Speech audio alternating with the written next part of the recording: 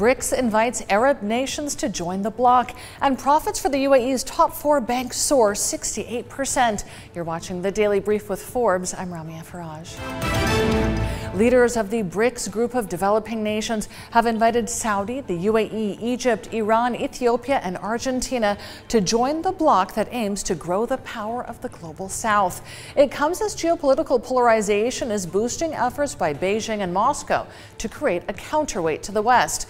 Including top oil producers, Saudi, Iran, the UAE, and Brazil, would bring energy giants together with the developing world's largest consumers.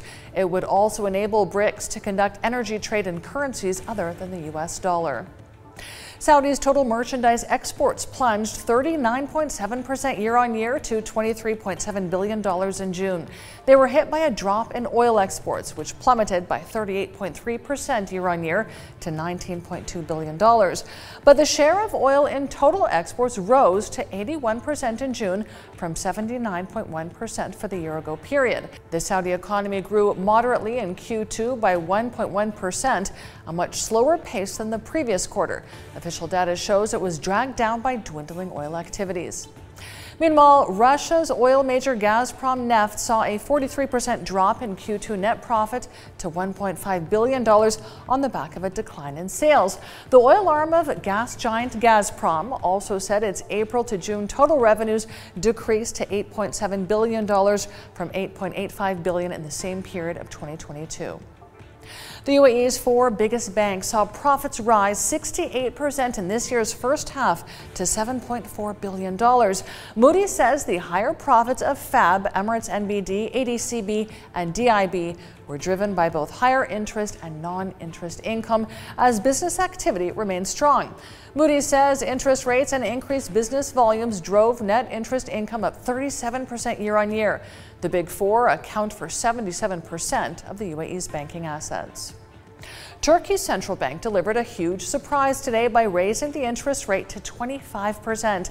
The hike of 7.5 percentage points follows a 2 percentage point increase last month.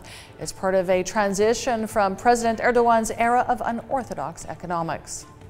Boeing has found a fresh defect in its 737 MAX jets that could deal another blow to deliveries. The problem involves wrongly drilled holes in parts of the aircraft.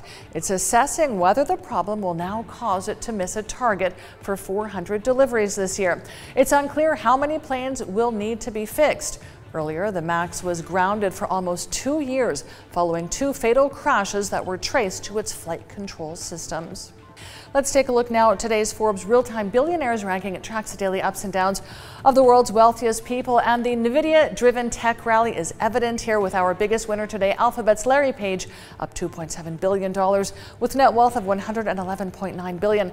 Our second biggest winner today is Elon Musk, up $2.6 billion and now with net wealth of $233.9 billion. And our third place winner is Alphabet's Sergey Brin, up $2.5 billion with net wealth of $106.2 billion.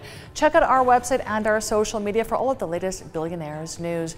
And staying with tech, semiconductors designed to execute AI workloads will generate up to $53.4 billion of revenue for the semiconductor industry this year.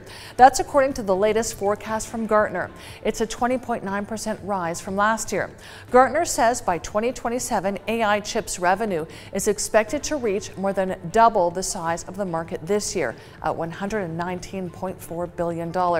It says many more industries and IT organizations will deploy systems that include AI chips as the use of AI-based workloads in the enterprise matures. I'm Ramia Faraj. This is the Daily Brief. Thanks for watching. See you tomorrow.